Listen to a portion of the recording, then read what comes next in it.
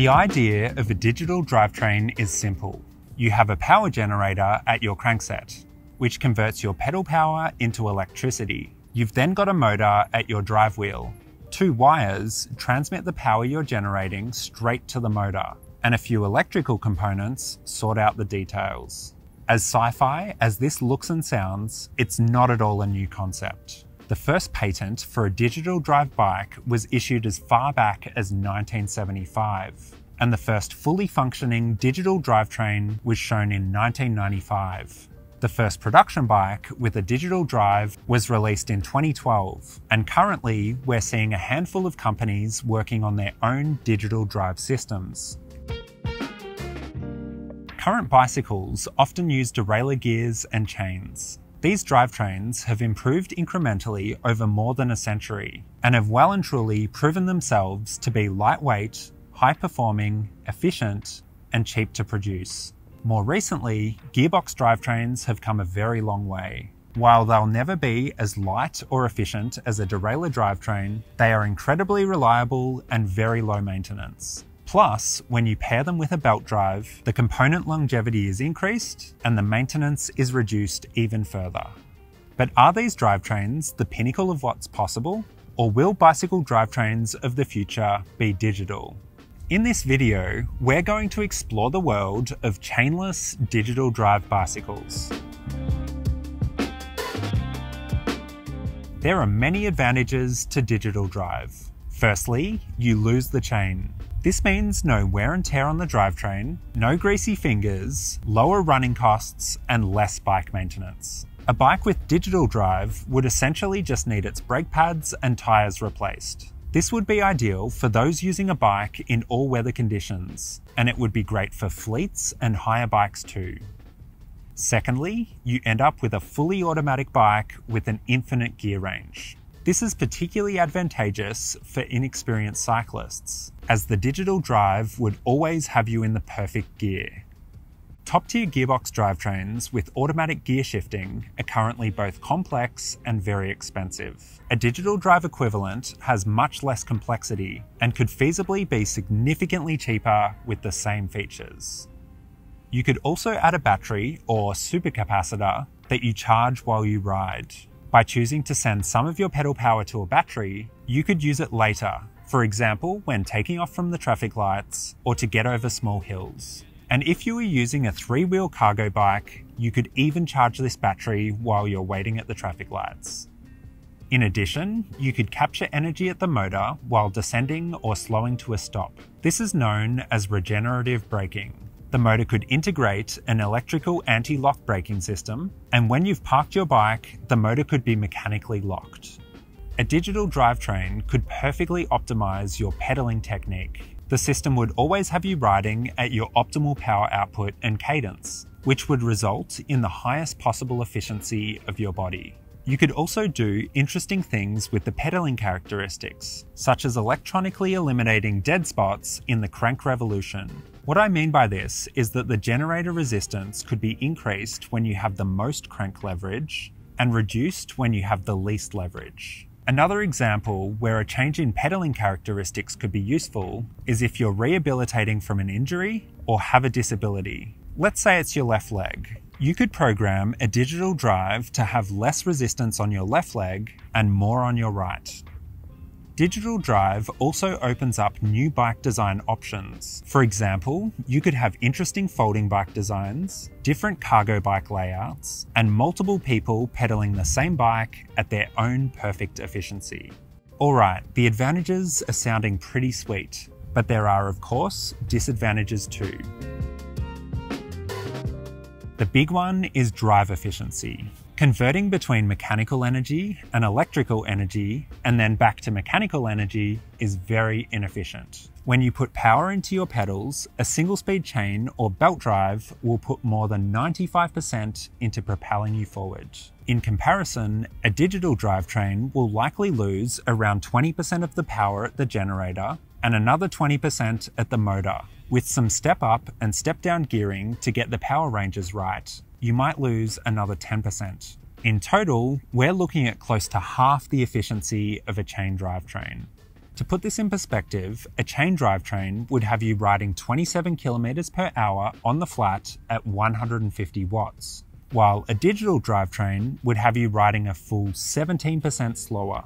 And on a slope, it gets even worse. A 5% gradient with a chain would have you cycling at 9.4 km per hour, and you'll be cycling 34% slower with a digital drive. But keep in mind, these numbers don't account for any energy captured through regenerative braking. Digital drive would also add at least 25% more weight to a bike. The lightest rear hub motor is more than 1 kilogram heavier than a regular hub. Plus, you can add at least another kilogram for the front generator and wiring. And given there is no mechanical coupling between the pedals and rear wheel, a digital drive motor needs to be especially powerful to make up for it. An appropriately powerful motor could be 2.5 to 3 kilograms.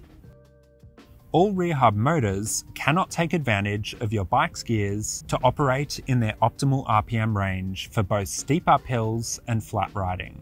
Unless you use very large and heavy motors, digital drive can only really be geared for one or the other. Combining this with the high motor weight, it's also less ideal for a mountain bike application too. Digital drive also relies very heavily on software and the controller. If the motor cannot be controlled within a couple of milliseconds, it will not have the same feel as a chain drivetrain. Okay, so the advantages are big, but the disadvantages have really stacked up too. So let's break things down further. I've just discussed the pros and cons when comparing digital drive fitted to a regular bike. But things get way more fascinating when we talk about the possibilities of digital drive e-bikes. When a digital drive bike is used in conjunction with a battery, it's sometimes known as a series hybrid pedelec. Digital drive bikes already have all of the components of an e-bike, so fitting up a battery to not only provide some power assist, but also offset the extra weight and transmission losses just makes sense. The only production bike you can currently buy with a digital drivetrain is the Mando Footloose. This bike is at least a decade ahead of any other bike, so the drivetrain is not a particularly refined product. From all reports, it feels like you're walking up a stair climber rather than pedaling a bike, and the lag between the pedals and wheel torque results in a lot of surging. Part of the issue here is the software. If the controller uses basic algorithms and cannot control the motor quickly enough or provide appropriate feedback to the rider through the generator, the digital drive will not feel natural. One reason why the Mando Footloose is the only digital drive bike available is that the German approval body for e-bikes has until very recently classified digital drive bikes in the same category as motorbikes and mopeds, rather than as a bicycle. German bicycle shops attempting to sell the Mando Footloose even risked a €5,000 fine. A more advanced digital drive system that never made it into production was found on the e-Speed bike. Using advanced software simulation of a chain drive in combination with special control algorithms to manipulate the components, it has been described as riding just like a regular bike. The e-Speed bike weighs 29 kilograms, can travel at 45 kilometers per hour, and get 80 kilometers of range with medium assistance. It'll be interesting to see where this technology heads next. It looks like Schaeffler might be using some of the patented control electronics from this bike in their new free drive system. Okay, we need to talk about efficiency again, because it's often viewed as a real sticking point for digital drivetrains, but it need not be. Firstly, drive efficiency is a lower priority for some cycling applications. Commuter bikes, bike rental fleets, and especially cargo bikes are examples where the possible extra weight and reduced range are far less important. And in any case, you can easily install a bigger battery to achieve the required range. But the difference in drive efficiency to a chain drive bike might not be as large as we previously discussed, given the right circumstances and provided you have smart ways to save and use power.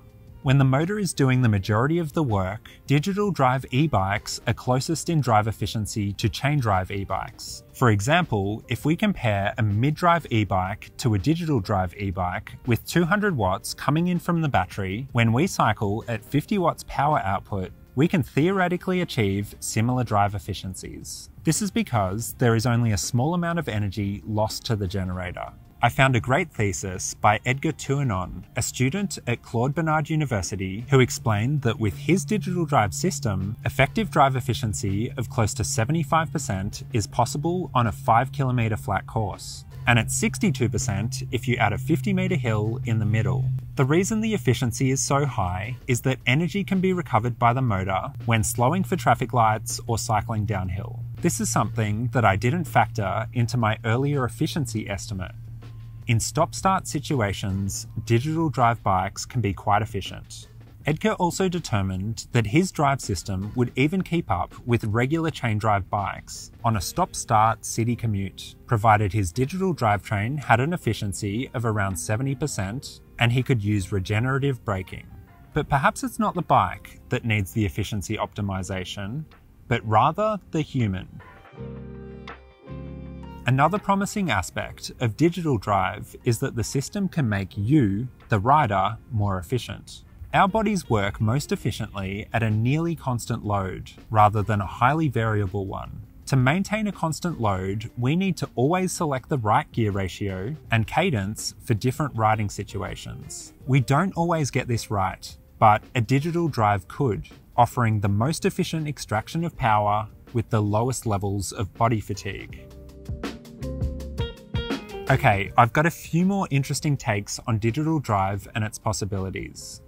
Electric motors have very fine control over how much torque output they offer, which gives us the opportunity to intentionally limit torque and mimic what it feels like to have gears. There is absolutely no reason to have fake digital gears, but hey, it could be fun, and I like fun. You could use a digital drive bike as a workout machine by programming it to offer outdoor interval training without a change in cycling speed. In fact, there are already very expensive cycling products that intentionally slow you down so you can train effectively. Alternatively, you could put your digital drive bike onto a stand and train indoors while charging up a battery. And if the digital drive identifies that you have strength imbalances between your legs, it could even apply more resistance to the leg that needs additional training. Another interesting idea is that digital drive bikes can easily be coupled with solar power. With a handful of panels, perhaps you won't even have to plug in your bike in the future. It was not long ago that professional photographers were certain that they would never switch to digital cameras. But through incremental changes in technology over time, digital cameras are now the choice of professional photographers around the world.